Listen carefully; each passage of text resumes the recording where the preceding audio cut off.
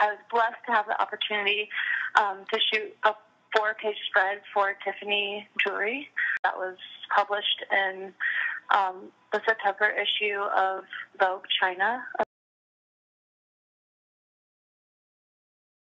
I have had the problem where, if I'm trying on dresses for a wedding catalog, my hips don't fit, even though I am a certain size, which a sample size which a model should be able to fit into.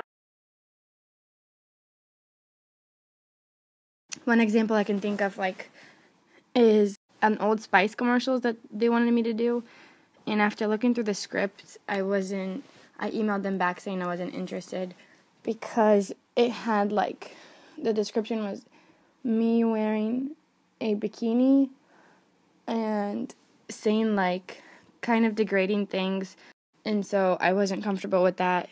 I think mostly because I differentiate modeling in, my actual life. If people were to see me half naked saying, degrading things to a man, I just didn't like the way that sounded. So that's, kind of how I make those decisions. Is this something that my parents would want to see me in? This is something that I want my future employers to see me in. And that's kind of how I make my decisions.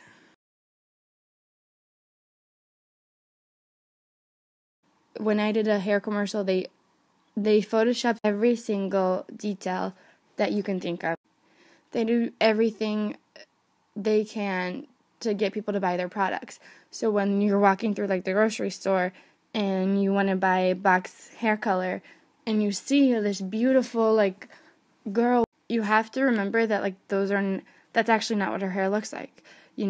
When I did that commercial, it took them 4 hours to put my extensions on, to pin my hair back, to do all these things to make it look and they didn't even use the products that they were selling. They use other companies' products. So if you think you're buying something, you're not necessarily, that's not how your hair is going to look like. And I think that's something that really hit me hard when I was doing the commercial. It's wow, this is all lies, I do think that they should have an obligation to protect these people and an obligation to be honest and show the reality of their product, but that doesn't sell. It's just unrealistic for us to think that they should protect their clients, especially for kids and little young girls. They don't have the kind of information that we do, and they don't know Photoshop goes into images, and so they think that when they see an image, they think that that's how actually the person looks.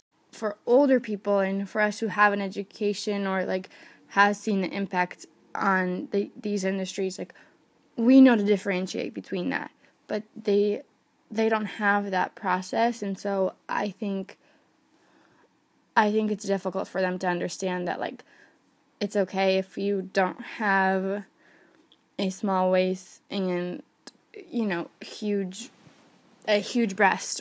Although I do think that they should have an obligation to protect those people, I don't think it's going to happen because they just care about the money, rather than how 13-year-olds think of themselves.